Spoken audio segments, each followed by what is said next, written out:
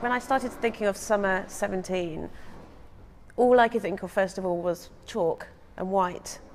Chalk and white. And it started to move into two different areas. So one was a very bright, monochrome, sporty use of white with colour and black. And the other way was something more subtle and more sort of almost a bit religious, a bit sort of harmonious and very ethereal, so very beautiful and calm.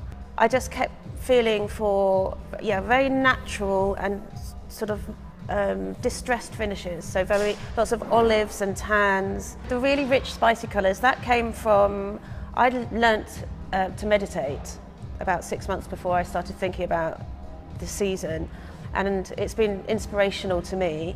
And actually I think it's something that more and more people are doing, and more and more people are open to. And I started to go down a path of Buddhism and Hinduism and beautiful spiritual kind of bodies, people and bodies and areas of the world. Really started exploring India and was very inspired by the colours of Indian spice. There's an underlying feeling of freedom, of exploring the world, of colours that really feel very different to the sort of colours that we experience day to day in the UK and in London. So it was very important to introduce vegetable tanned leathers, so to get that really natural feel and that just get more and more beautiful with age.